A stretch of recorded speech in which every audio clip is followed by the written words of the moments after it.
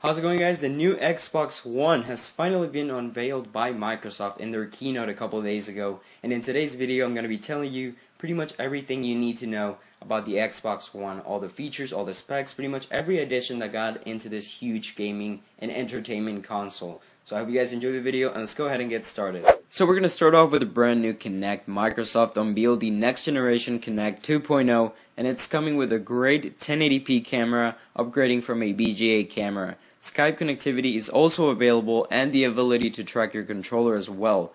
It was revealed at the event that the Kinect will now be able to track your muscle and skeleton moves accurately, and will track your heartbeat as well. A new controller was also unveiled, and I think Microsoft wanted to keep things very simple here, and it really does look just like an overall improved 360 controller. However, they are improving the ergonomics, adding a new integrated battery, as well as a new D-pad and better response triggers to allow more interaction with the game. On the software side of things, there are not very many changes. The operating system will look very similar, but they are adding some exclusive features such as voice recognition, so you will be able to navigate across your entire system just by using your voice. Microsoft also tried to make this console more of a general entertainment console, so it does have the ability to watch TV, listen to music, and play games all in one place. It is rumored that in the future they will try to combine the Xbox operating system with some form of modified Windows, which is pretty cool. Xbox Live is also going to be improved with the addition of a whopping number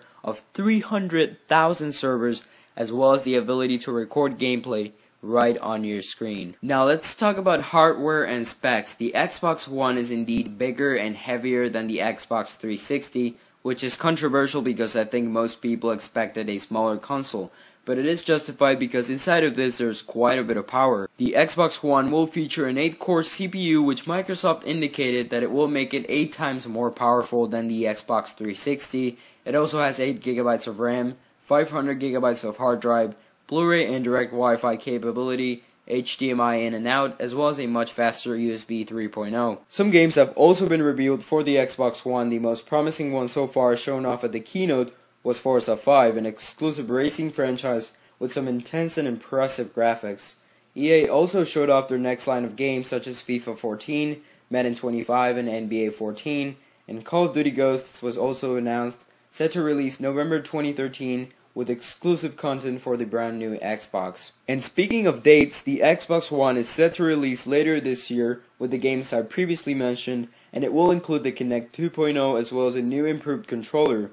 Even though the price wasn't revealed, I do expect it to be between $400 and $500, competing against the PlayStation 4 at around the same price. Well guys, I hope you enjoyed the video, and I'm really excited to get my hands on this console. Let me know in the comments down below if you're planning to buy this or the PlayStation 4. And also don't forget to follow me on Twitter at TechnoGonzo or twitter.com/TechnoGonzo. The links will be down below. Thanks for watching, and I will see you guys next time.